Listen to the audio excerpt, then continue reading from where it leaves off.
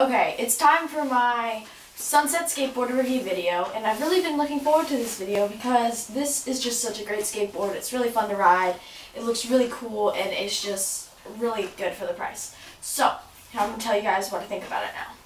So first of all, as you see the deck, it is a clear deck.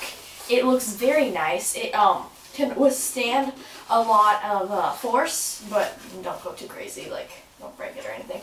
But it looks very nice. All the coloring ones are all made out of like PC plastics, don't quote me on that, something like that. And it scruffs kind of easily. That's the only downside to it. But other than that, it looks really great, and it's a lot more durable, I feel, and it has a lot more grip than a pennyboard deck. I don't know, that's just me. I haven't like put grip tape or anything on it recently, or whatever. And then let's move to the trucks. The trucks, they look exactly like pennyboard trucks. They're pretty much the same. They just say Sunset on them instead, and you can like tighten them, loosen them, however you like it. And it's, yeah, they're just trucks. And then the wheels, which is what everyone likes, they light up. They're pretty awesome. They are really smooth, and they have like, they can go for like 100,000 hours or something because they are powered by like the spinning of the wheel. Like, it's really nice. They are really nice wheels.